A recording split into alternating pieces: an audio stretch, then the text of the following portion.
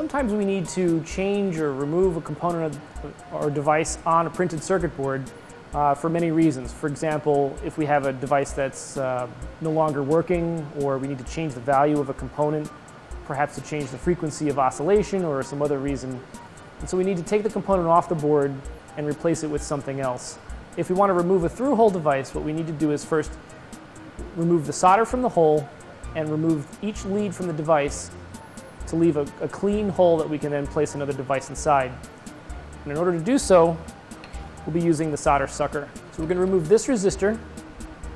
In order to do so, we need to have access to both sides of the board. So we change our vise position, so we have access to the back side, which I'll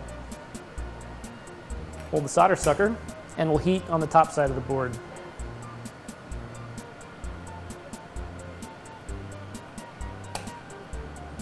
So we've removed the solder. And now we'll want to pull that terminal out of the board. So we'll heat the device again, since some residual solder may remain inside the hole, and pull with tweezers or pliers. Now we'll repeat the procedure with the solder sucker on the other terminal.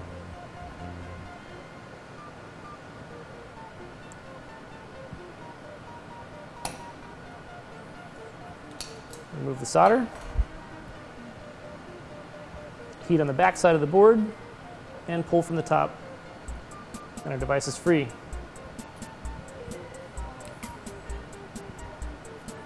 And you can see that both of the holes are clear. And so that's how to remove a through-hole device from a circuit board.